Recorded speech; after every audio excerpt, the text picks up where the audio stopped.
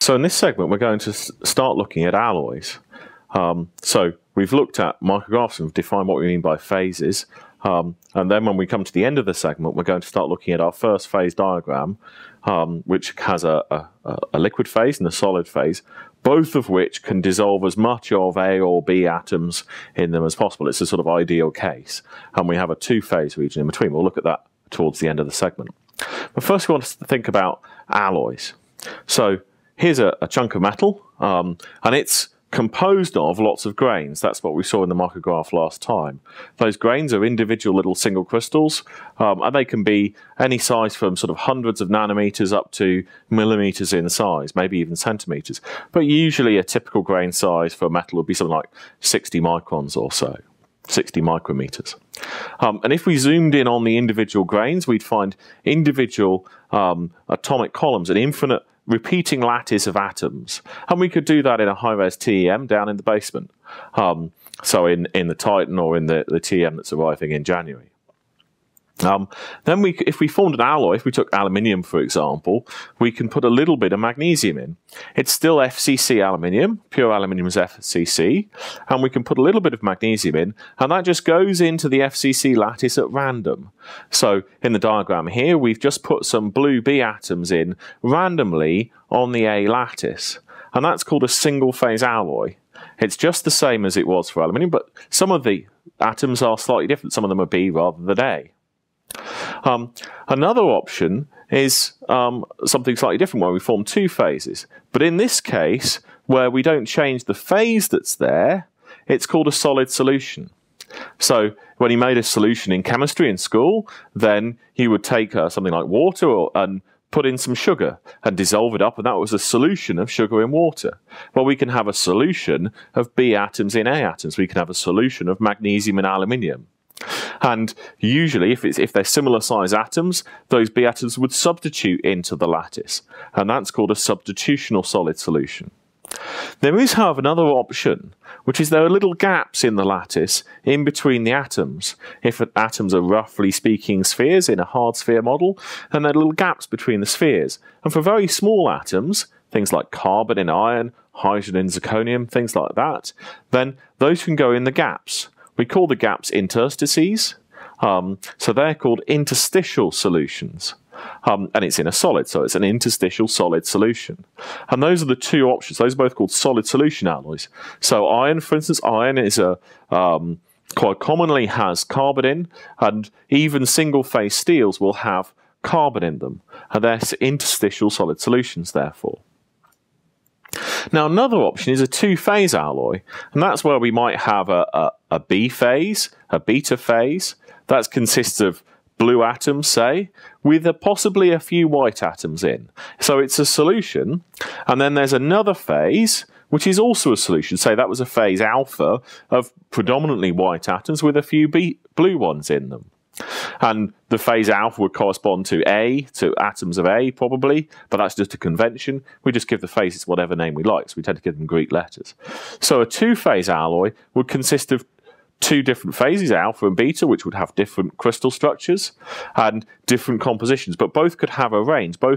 Each phase could be a solution. It wouldn't be a pure stoichiometric compound or a pure element. Now, another third option, rather than having a phase beta that was predominantly B, we could have a phase beta that was a mixture, say a 50-50 mixture, 50% of white and blue atoms.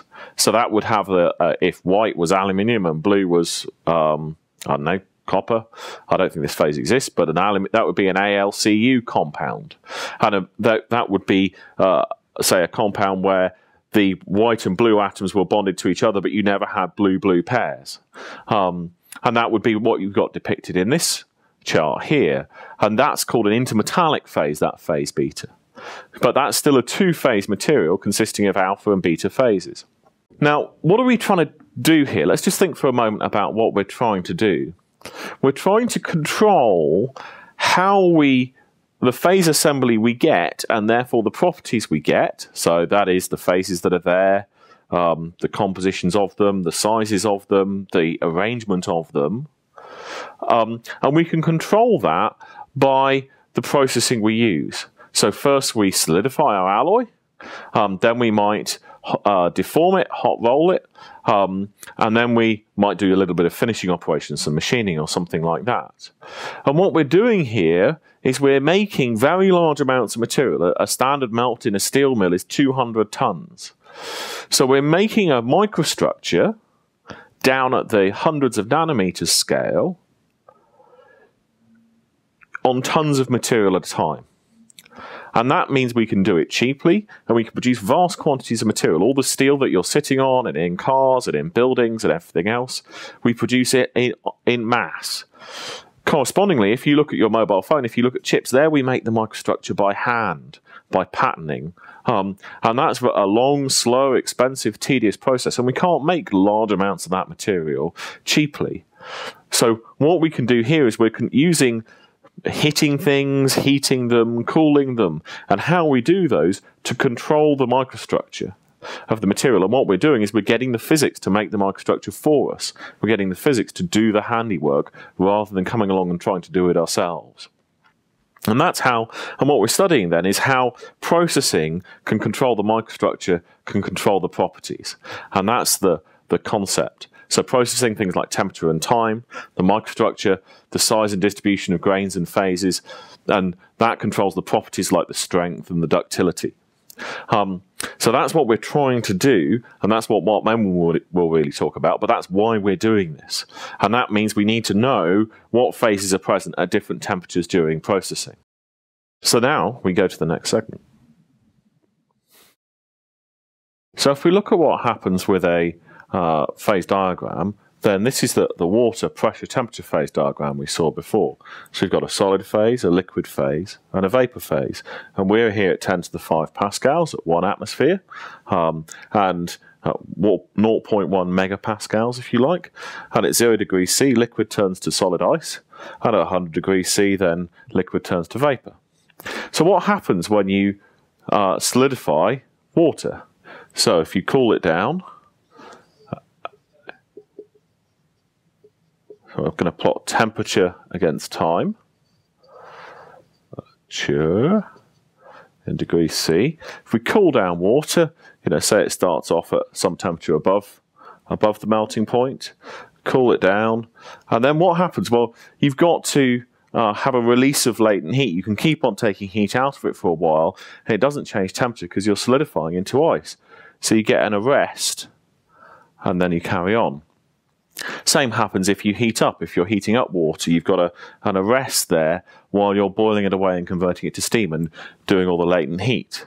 So you have this sort of an arrest, which you get from a pure solid when it goes through a phase transformation from liquid to solid. So the next thing we want to think about is what happens if we do that not with a pure metal, but with an alloy. So we're looking at a different type of phase diagram.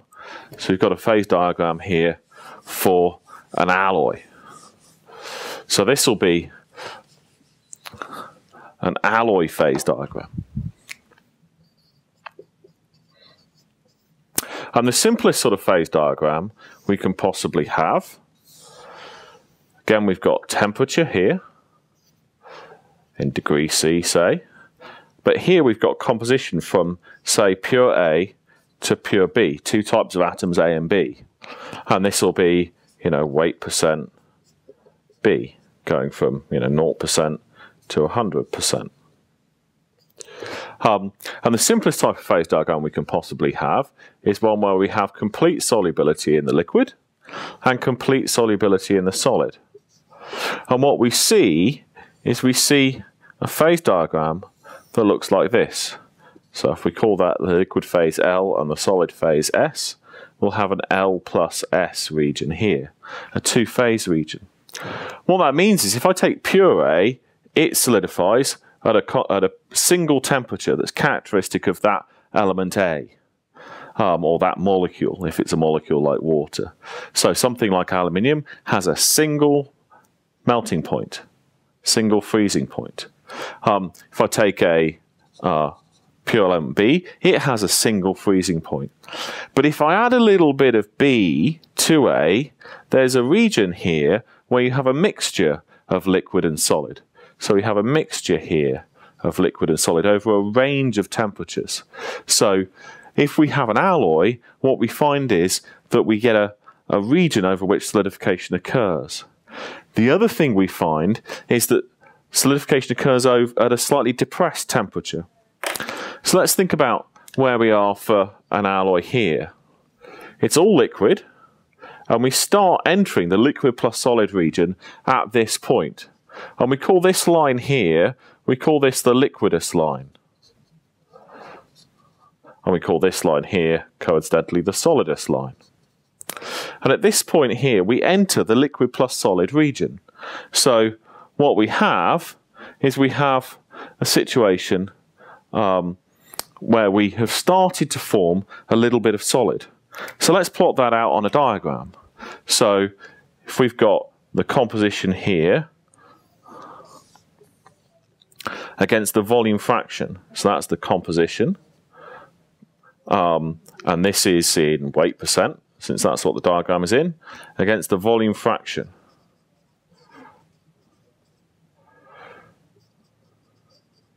So that's going from 0 to 1. So first off, what we do is we start off and it's all liquid of this alloy composition, which we'll call C here. Call that the alloy composition. And when we come down here, we come down to this point and we start forming a little bit of solid. And the first bit of solid we form is there. This is, if you like, the forbidden region. What we do at any given temperature, what we see is we have a possible, if we're in this two-phase region, we have solid of this composition and liquid of this composition. If we're down at this temperature, here it would be solid of that composition and liquid of that one, and so on. So the first solid we start to form a relatively pure relatively pure solid. So that's down here in composition. That's the first solid we form. It's down here at whatever this number is. So we'll call that, I don't know, the first solid to form C0 or something like that. C0. And the liquid then has, because we've only formed a little bit of it, this amount of solute hasn't had, is a tiny amount. This is a tiny volume fraction, but it would enrich the liquid a little bit.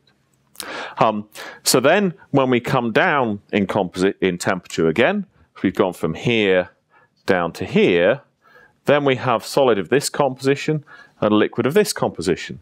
And we'd have more solid at that point because we'd have to be able to balance it out to preserve the number of atoms. So we'd now be slightly enriched, and our solid would be something like that, and our liquid then would be up here over at this composition. Whatever that number is, over at that composition. And the volume fraction, we'd have an amount here, and overall, we'd still average out to the same composition of the alloy. And then, when we got down, finally, down to this temperature, keep on going down, we'd have solid of the alloy composition, and the last liquid would be very, very enriched. So then our solid would be enriched again. I'm going to rub this out. So there's our alloy composition.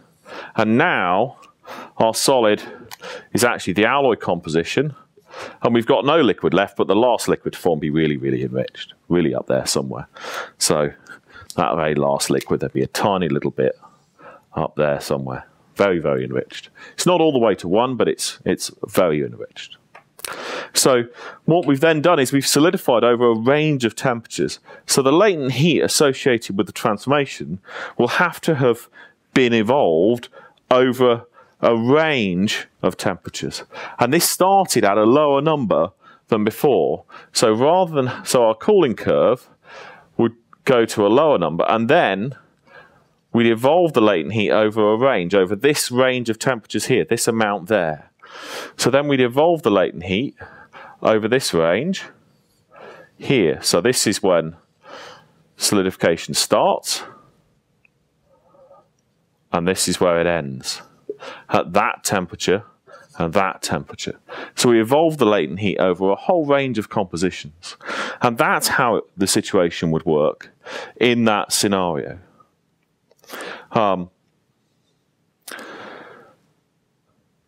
So for an alloy, we evolve the latent heat over a whole range of compositions. And if you went to pure B, well, what would it be? For pure B, it's solidifying down at this lower temperature again. So for pure B, let's see, pure B here, pure B, it would be over a range of temperatures, but it would now have an arrest there at that temperature there. And now I need to go and extend my graph a bit and clean this up. But that's the great thing about being able to sketch, is that you can tidy up your graph. Time in seconds. And so this is pure B. This graph was the one we first plotted. That's pure A. And in the middle, you've got an alloy. So the interpretation of this diagram is that pure A and pure B solidify at a single temperature, and that's got to be true of pure elements. If we have a mixture, we see that we evolve the latent heat over a range of temperatures because it solidifies over a range of temperatures in this two-phase region of liquid plus solid. And so the latent heat's evolved over a range of temperatures. We don't get this arrest as we're giving up the latent heat. And that sort of makes sense. If you imagine, if you have ever done this with salty water, if you take pure water, it freezes at 0 degrees C, and it's impossible, except during that freezing process, to have a mush.